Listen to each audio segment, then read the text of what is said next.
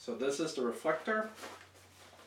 And so you just open it up, comes out, and then it pops. Here's the reflector part. Here's if you want to use shade. It also opens. It has a gold part. It's more. But the hardest part is getting it to close. And so the biggest challenge is pretty much what you want to do with this hand is turn it like this, where the thumbs up pointing to the front. On this side, and just go like this. And then it's closed.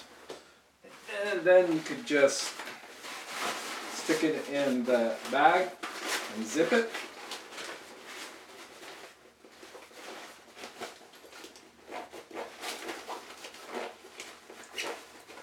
Now zipping it also takes it's a little challenging. But there you go. And so what you want to do is just make sure to twist your hand like that and have that one right there and spin it and then turn it. Close it together. And that is the reflector.